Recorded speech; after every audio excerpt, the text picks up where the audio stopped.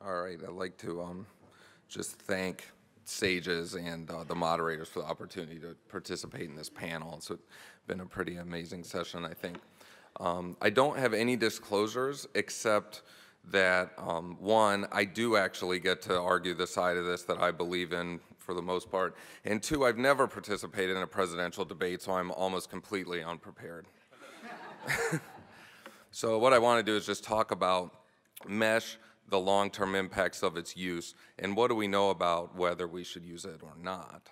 So when we look, and there's a lot of talks on this already, but the problem really is that these hernias really do impair patient quality of life.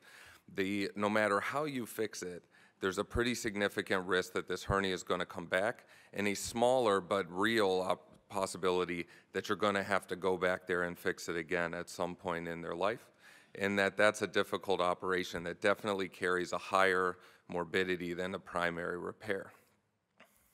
So the goals when we're fixing these and the goals for why would we put a mesh there are we want to reduce the recurrence rate, we want to improve patients' quality of life, and we want to reduce the need to be going back there and doing these operations again. So then the real question is, does putting a piece of mesh on the hiatus accomplish any of those things?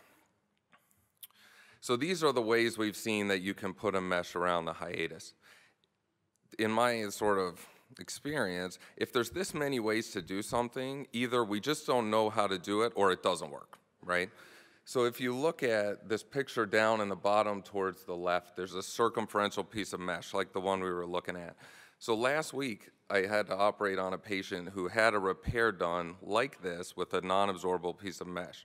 They subsequently never ate well, losing weight. 2 years later, they come to me with a big secondary epiphrenic diverticulum, a wrap that's intact below the diaphragm, and this mesh has prolapsed up into the hiatus. So what I find when I get there is everything's stuck. Liver stuck down, the wrap is stuck to the anterior side of the hiatus, the esophagus is circumferentially fused to the hiatus, and then the prolapsed mesh is attached to this diverticulum on the backside, and that was 4 hours of my life that I'm never going to be able to get back. So PTFE was really the first mesh that was described and used in this area. It's the only mesh that's ever really been clearly demonstrated to reduce recurrence rates, but the problem is exactly that case I was just talking about. So you get these complications that while we don't know the exact rate, we know that they happen, and when they do, it's a catastrophe. So I think for the most part, we really shouldn't be using this type of mesh.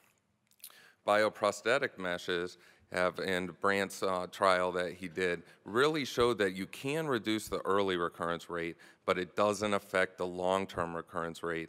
And we know it just from doing revisional operations, if they do come back and need another operation, it does cause more scarring and it does make those operations harder. So it's really unclear if you're getting any benefit from this mesh that you're not paying back in the long run by when hernias come back.